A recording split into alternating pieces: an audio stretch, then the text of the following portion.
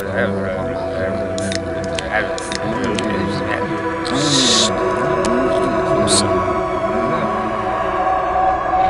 born with the wrong sign, in the wrong house, with the wrong ascendancy. I took the wrong road that led to the wrong tendencies. I was in the wrong. Welcome back. This is Jason Wilcox, Cannabis in Canada. We're coming to you today to bring a movie on safety and just some general upgrades that we've done to our own room here, or my own room downstairs here, where I've needed to have some friends come in and help me with some plumbing and putting in some sinks, and we're going to show all that as we go through the video. I also wanted to say thanks to everybody who gave shout outs and gave gave get wells and so forth as we were going through our own holiday, a much needed holiday. We had a couple weeks just to clear our minds and have a chance to refocus. We're not back 100%, but we're definitely back, and we hope to bring some better movies more in the fall time. When our team's fully back together, the kids are back at school, which gives us a lot more freedom. So anyway, we'll get on with the show. This show is about safety and about upgrades, and of course this can open up to a lot of dialogue for different opportunities. Some of the things we're looking at for the fall time, just to plant some food for thought, is we're going to be looking at MSN to transfer files, because there's been a lot of people who have asked me, well, how can I get footage over to you to get it aired? Well, if you send it through MSN and send it to me through a file transfer protocol, which is basically MSN will allow that, you can send me footage and we could possibly air that for you as well. So these are some things that we're looking at, is how to work with different growers, and it's not air it so that we certainly wouldn't be claiming any airtime to it or nothing. But anyway, enough said about that. That's just some thoughts that we have for the fall, and there's definitely going to be some new things coming in the fall. So we'll get on with the movie. Again, it's about really wiring your safety, looking at what the city is specifically looking for, which is going to be that 8-gauge wire that I show, and making sure that it's understood clearly about your wiring, and of course having something like a fire extinguisher, just a handheld cheap one. You can pick them up for 30 bucks. This could be the difference between burning your house down and not, and I speak to that quite literally. You can save your life with one of these, and any smart grower will have one on standby, just like any smart camper would take his first aid kit with him into the bush. So I suggest to anybody that is actually going to be growing to keep it, whether you think you have all the best equipment in the world, keep a fire extinguisher handy, because you're still drawing a hell of a lot of power and equipment does fail.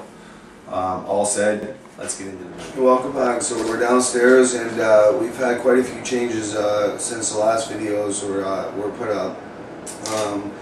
Having the sinks put in, $200 upgrade, but believe me, well worth the time when you don't have to carry these jugs up and down. I fill them up and I let them sit out for 24 hours to let the water or the chlorine evaporate off the water, as well as to bring the water to room temperature. And of course, in the winter, I try to actually put them right in the room. In the summer, they can be out here. And of course, this was all $200 in plumbing, basically in parts, about $150, I guess, in parts. And then the sinks were just in the back, so we had those reinstalled. But this, of course, is a grower's, this is what a grower needs, without a doubt. You'll also notice we've reinforced some of our security, about 16. This is 1-inch thick plywood, and then about 16 different screws to secure back this window. No different than this window over here, which is also going to be reinforced again. So when you're thinking about security, the one thing you want to do is make sure your basement is 110% secure. And people are wondering about the hat. It was a gift from a friend. I said I'd wear it in a video. I mean, the shirt I'm wearing was a gift from Michelle, so I tend to do this stuff.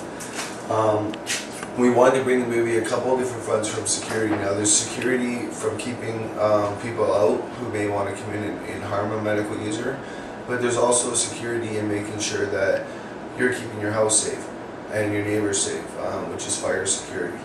So, for instance, over here, we've got the entire room that we're about to show running off this 40-amp breaker. Okay, and this is all wired up to an 8-gauge cord. So this cable alone, for instance, 20 feet, costing me $60. Okay, but this is what you need to be running if you're running 40 amp circuit. Okay, and you're going to be pulling a 40 amp breaker, and you're going to be pulling 40 amps through there. And what we're going to show you is a 40 amp timer once we get inside the room. So this is fundamental, because when the city inspectors come in, they're going to look at what are you pulling, you know, how much power are you pulling out of there, and does your wire support that power. Now, of course, we're going to class this wire up and stuff. It's the last part of getting those upgrades. But these are some additional things that we've done, because now that we've got 4 lights running in there, of course, we're pulling a lot more power. Pulling that kind of power, everything needs to run together, and of course, be CSA approved, like our timer box that we're going to show you. So this is, of course, part of security. Another part you'll notice is there's motion sensors up here. This is a motion sensor that tags anybody coming in the back part of the basement. There's a huge back chamber, which we'll show after. We'll show some additional security features. Of course, as you know, we can't show all security features. We never can. Unfortunately, as legal exemptees, we have to do a lot of work to make ourselves safe. So we can't show you everything. A lot of guys don't even show their rooms. I'm pretty much out there and transparent. Like I've often said, you know, we're ready for whoever happens to come through. We have a right to defend our home. There's not much else we can do other than that, because there's no real protection as long as prohibition is out there. You know, making inflation for cannabis, and as long as there's a market for cannabis, supply and demand, like any other drug, there's going to be a problem. So anyway, let's take a look at the room, because that's going to be the next part. Yeah. Okay, so welcome back. We're inside the grow room here, and we've got all 4 lights lit up. Eventually, there's going to be 6 lights in here. We're currently got 4 going. As you see, I got room I can run another 4. This here's wired up for 120, but 240 is going into it. You can see this is the big 8-gauge cable I was talking about. This is a 40 amp timer.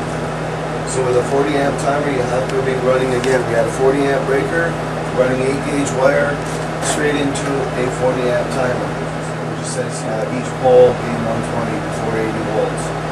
So again, industrial timer.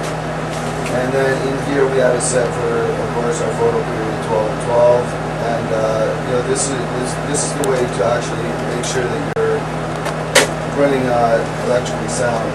Now here I can go up to 6 lights with 40 amps. You basically take 5 amps for each 600 watt light. Then you're looking generally at about 6 lights a year we get away with. We're running 1000, which is here. So it's standing in its own standalone circuit. I would run other 6s here. I could run 3 more 6s if I wanted to. Again, choices. Having a dimmer switch and everything else is mainly for the fans. I've killed the fans so you guys can kind of hear what I'm saying. So this was a fundamental upgrade over the summer that we did, mainly for security, being fire security. I can't underestimate that if you're playing with a lot of electricity and you start pulling a lot of power, 4 600 watt lights or 3 600s and 1000, pull a lot of electricity. You gotta have the industrial electricity format.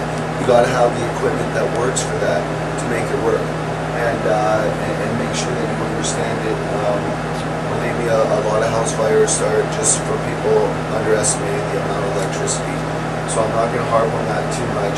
One of the other major investments that we made over the summer, it was also down here, which is the AC unit. It's a fire. It also has an ionizer built right into it. And right now there's also a remote control, so I can actually set it. And I have set it going right now on auto at 18 degrees Celsius, which brings this room down to 25 and has it running in an optimal time range, usually around 25, 26. Sorry, 25.1. I'll ask my camera person to zoom in on it here. So we've got a perfect climate running at 25.1, which is what I'm happy with. So that's fundamental as well. The other thing is you have the ability to set the timer on here. And then what's good is that in the winter you just disconnect your ducting and you have yourself a dehumidifier, and you also have yourself a heater. It has a 1300 watt heater in here as well. So of course when you're dealing with cold issues in the winter, you can keep your room constantly climate controlled. One of these 5-in-1 units, they'll run you about $700.